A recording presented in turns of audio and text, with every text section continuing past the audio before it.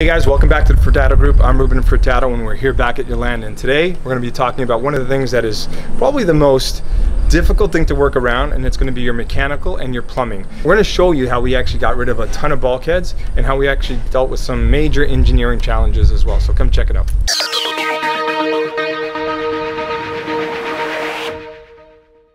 Doing in the Cedar Grove, that you have to cover some connection. You want to do this here or not? Yeah, no. Here it's going to be simple because the glass is going to sit right underneath the wall, right? Glass will actually sit. So even though this is overhanging, right? Because we're going to want that. The glass is actually going to sit right in front of the stairs. The problem is, you see, I know. The beam is coming another one. I know, so you have to go underneath the beam. Yeah. Yeah, I get it. Here, so the problem is going to be creating a bulkhead down here to basically drain this. Where do you prefer to have the drain?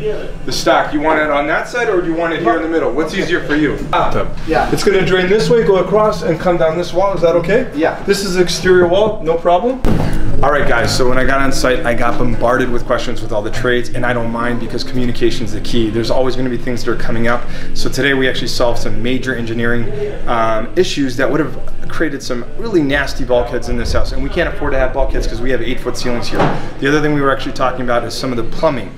So all the plumbing coming from the second floor. When you're opening up all these walls, how are you actually going to be running plumbing from your second floor all the way to your basement, to your stacks? So I'm going to show you how we did that. And then the other thing too is an architectural feature that we have here. So this is going to be the new office, and in this corner here, what you start seeing is already how it's being framed. This is actually going to be an area where it's actually going to look like, think of a cube, and it's all going to be done in millwork. So this is actually going to now give us that access from the garage into a mudroom where the powder room is going to be concealed. So really excited to show you that as progress starts to happen. So we're actually in what's going to be the living room, and above us is going to be the master ensuite.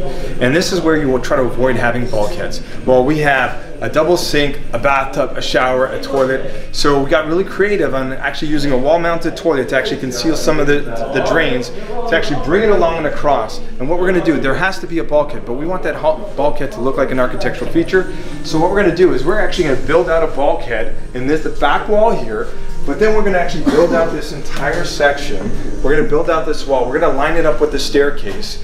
And this is where we're going to bring all our HVAC, all our plumbing.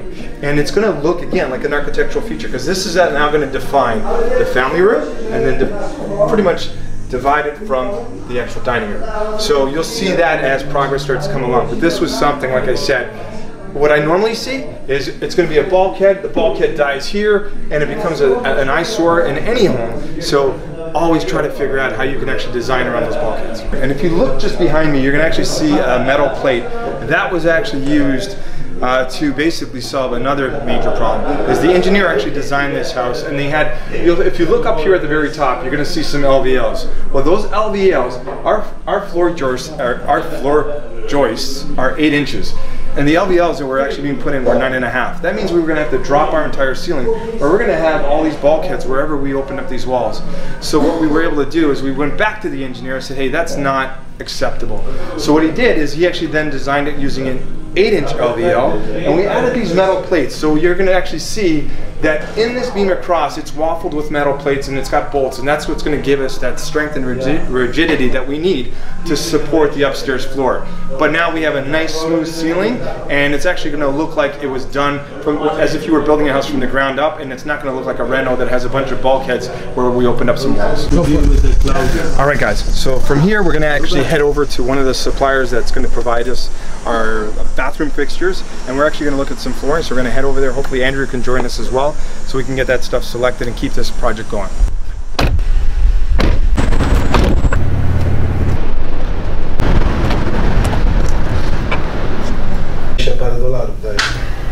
What I'm looking at, or were these selected?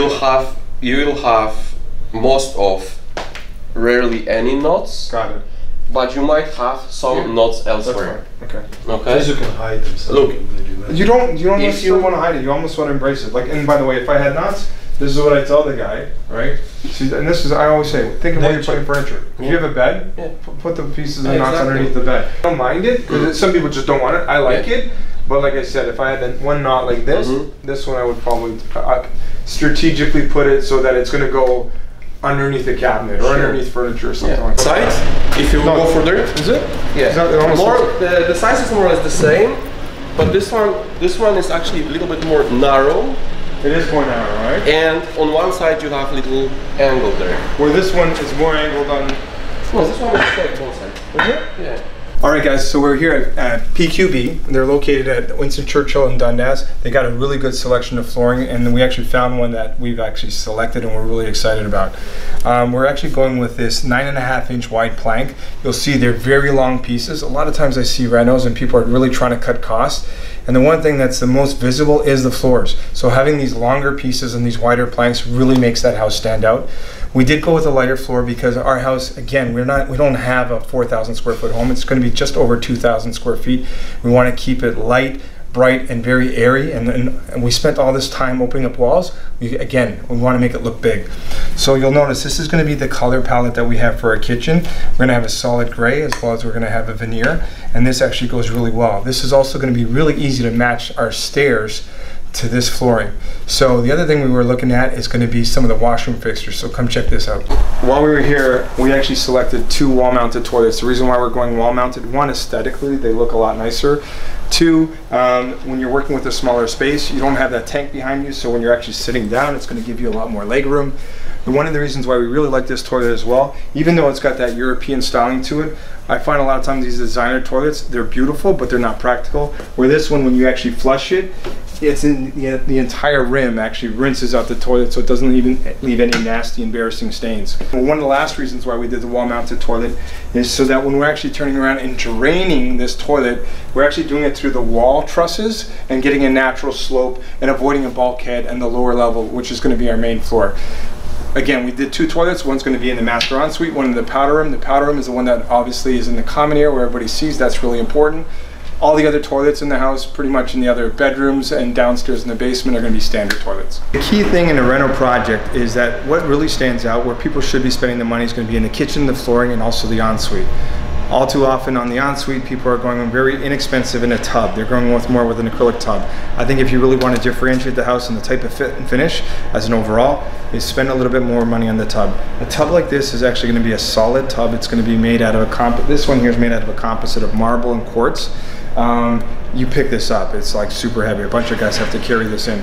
But again, it's going to give it a completely different look and feel and level of fit and finish, really giving that wow factor in the ensuite. So that's the tub that we went with, and I can't wait to see it actually in the house. So that's it for today. If you guys are going to come down here and check out some of the merchandise over at PQB, make sure to ask for Michael. Until next time, take care. Thank you.